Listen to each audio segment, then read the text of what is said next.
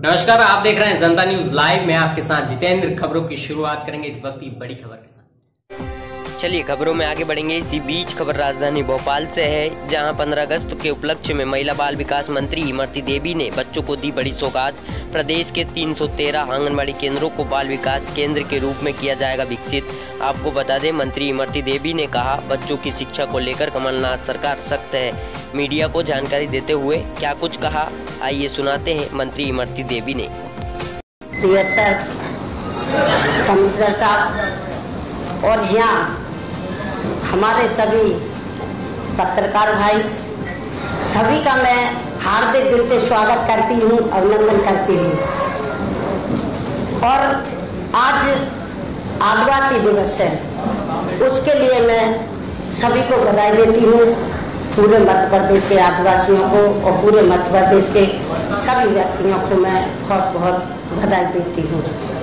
जैसा कि आज हमें लगा कि हमको कुछ करना चाहिए,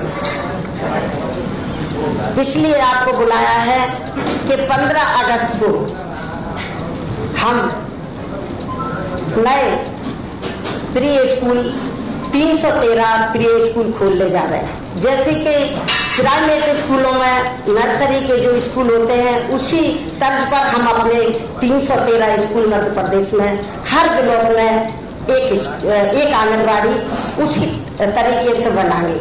उस आंगनबाड़ी में सभी हमारे बच्चों के लिए सुविधा होगी, चाहे कुर्सी टेबल हो, चाहे पानी का आरओ हो, चाहे पंखा हो, ड्रेस हो, सभी तरीके की सुविधाएं हमने इसलिए करी है कि अभी तक जो हुआ उस पर मैं नहीं जानना चाहती हूँ। सिर्फ मैं ये जानना चाहती हूँ कि हमको और हमारे विभाग के अधिकारियों को आगे क्या करना है बच्चों के लिए और बच्चों के भविष्य के लिए।